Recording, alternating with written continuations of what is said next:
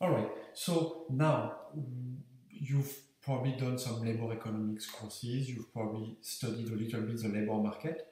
Um, and in a typical labor market model, how does how do we expect the labor market to work? So if you've studied labor market before, if you've done some microeconomics, I guess the way that the labor market, or in fact any market, is represented is as follows.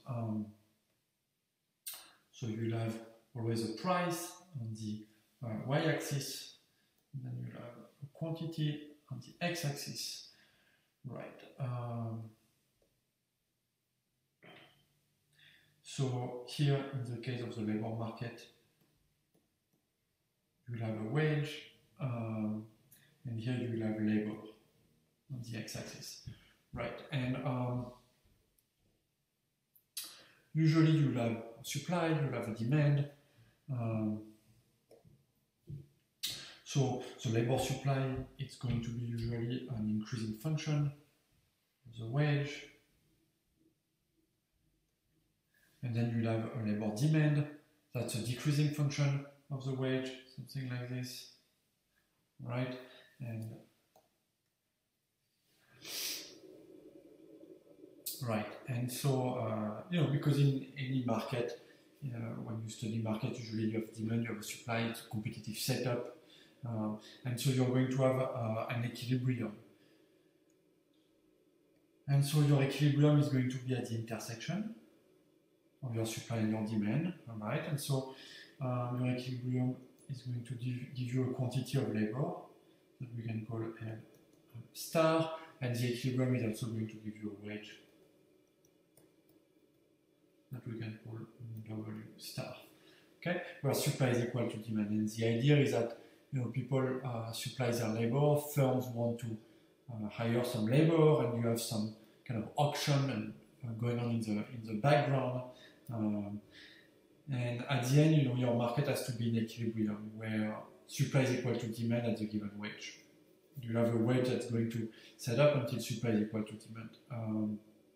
And the idea, the stories that we tell behind this type of mechanism is that if you have a wage that's above W star, then basically you have more people, say you're somewhere here. If you were here, what you would have is that you would have more people who want to work at that wage than currently have a job, and so the people who want to work, they would lower the wage that they require, and your wage would at the end fall until you get to your equilibrium. Okay, because people will be able to beat down the wage, all the people who want to work at that wage, until you get to your equilibrium here, at that point. If, on the other end, your wage was too low, something like this, so here what would happen is that you would have firms would be willing to hire more workers than people are willing to work, and so firms, when they realize that they are not able to have enough workers, they will offer higher wages, your wage will go up until you get to the equilibrium here. Okay, so this is usually the story we tell behind the competitive equilibrium. So that at the end, we're always at a point where supply is equal to demand. And what do we have here? Well, the key property here is that your unemployment is always 0. There is no unemployment in these types of model, right? Because you're always at this equilibrium. And so, of course, that's very problematic. To study unemployment. So we have to move completely away from that competitive paradigm with supply and demand that are always equalized with the wage. We have to develop a new way of thinking about markets. Okay, and in fact, the way that we're going to develop is a generalization of that competitive paradigm, where we'll keep the wage, of course, but we'll introduce a new variable that we'll call the tightness, and that's going to allow us, that will generalize this graph that I show you here. In a sense, we'll make that graph, which is 2-dimensional, 3-dimensional, and will allow you to think is going to allow you to think about having unemployment in a proper macroeconomic equilibrium.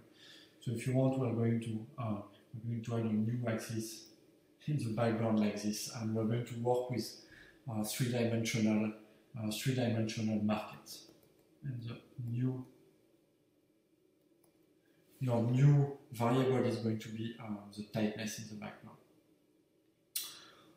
Okay, so to be able to do that, we need to look a little bit at the data. We need to look at how the labor market works in reality, to try to figure out how we can move away from that competitive paradigm and develop a new apparatus to think about unemployment.